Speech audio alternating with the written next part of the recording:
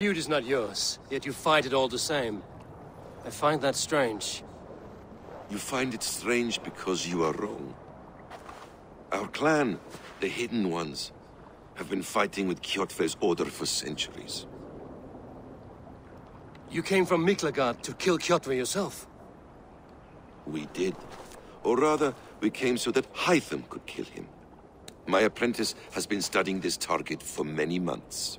Is Kjotve's reputation so great outside Norway? Not his reputation alone, but the order to which he belongs. Something of a rival clan to our own. Hytham, I mean no disrespect to you or the Hidden Ones, but Kjotve is mine.